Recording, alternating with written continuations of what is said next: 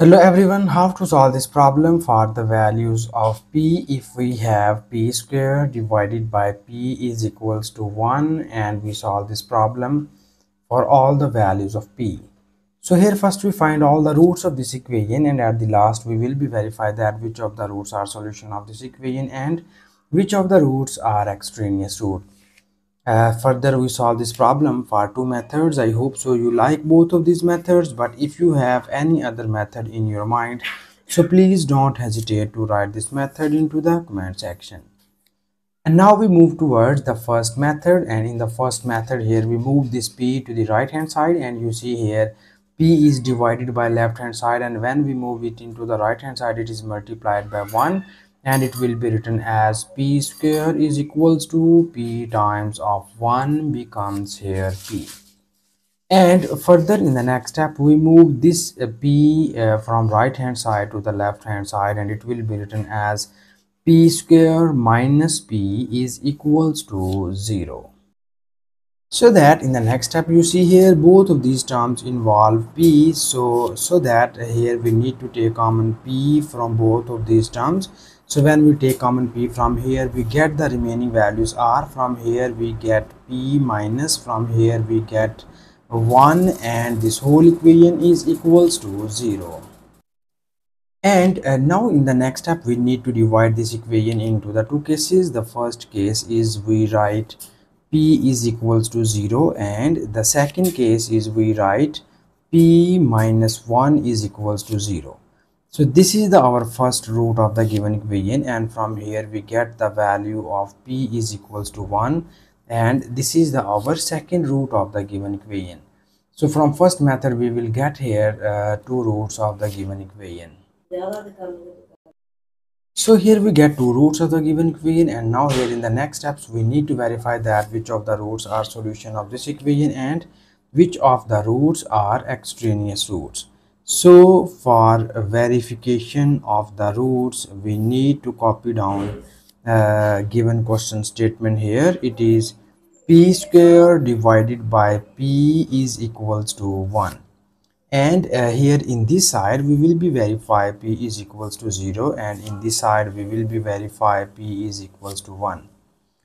So that here in order to verification of these two roots, now first we verify p is equals to 0, and we substitute p is equals to 0 into the left hand side, and we check its behavior. So when you put it here it will becomes 0 square divided by 0 is equals to 1, and we know about that 0 square is equals to 0 divided by 0 is equals to 1, and here you know that 0 divided by 0 is usually called the indeterminate form. Okay, this is the indeterminate form.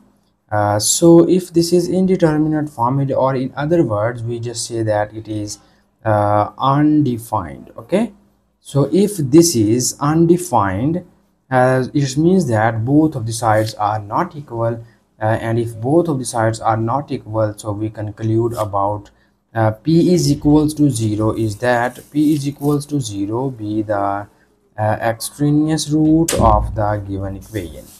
So here in the next step we need to verify the second root of the given equation, and now here we will just substitute the second value of p is equals to 1 into the given question statement. So now we verify the second root, and now we put this value of p into the left hand side, and we check its behavior, and it will becomes 1 square divided by 1 is equals to 1. And now you see here we have a 1 square is equals to 1 divided by 1 is equals to 1, and we know that 1 divided by 1 is written as 1 is equals to 1. So this shows that both of the sides are equal. So we finally conclude about that the value of p is equals to 1 is satisfied our given question statement. So p is equals to 1 be the solution of the given equation. So we have this is one solution of the given equation, and now here I can explain the difference between solution and a root of the given equation. So you know about that the root of the given equation. So you know that the roots which is satisfied our given question statement is called the solution, and the roots which does not satisfy our given question statement is called the extraneous roots.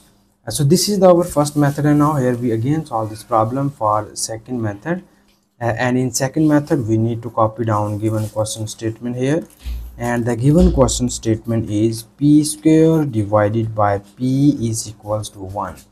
So this is our given question statement, and here in the second method I can give you another technique in which you can easily get the second value of in which you can get another way to get the values of p. Okay, so here in this method you see that this is p square divided by p, and now we write this p square as p multiplied by p, and it is divided by p is equals to 1. So here this p is cancelled out by this p, and here we easily get the value of p is equals to 1.